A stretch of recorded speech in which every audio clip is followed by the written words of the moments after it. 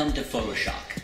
This is going to become one of your favorite card tricks for a bunch of reasons. First, the fact that you can carry it either in a shirt pocket or even in the card case all set to go is going to make it really practical for you. The other thing you're going to love about it is how easy it is to do. It's one of these effects where there's lots to see, there's fun stuff going on, there's a built-in presentation that is funny in and of itself, but not just funny, but psychologically misdirective. It gets people on board in a very fun way and gets them really relaxed just when you do something that makes their jaws hit the table.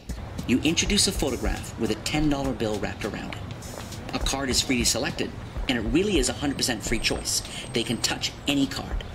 The card is left sticking out of the pack, and you explain that in the photo, there's also one card sticking out of a deck of cards. And if the card in the photo doesn't match the card they chose, they get to keep the money.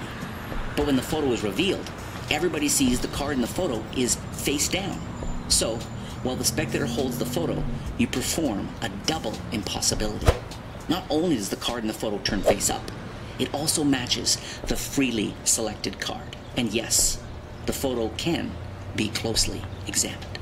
The reset on it, it's about maybe a 10-second reset. Super simple, great on angles, basic sleight of hand, not even really any sleight of hand.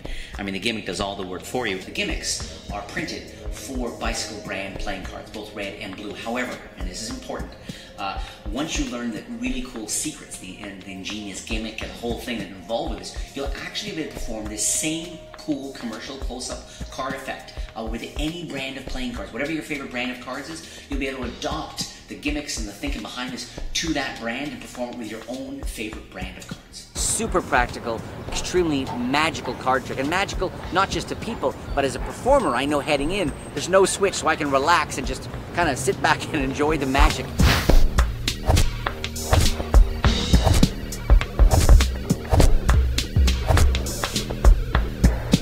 And as a special bonus, I'm going to include the printed gimmicks and the detailed explanation for my photo finish effect, featuring a show-stopping revelation of 5 selected playing cards.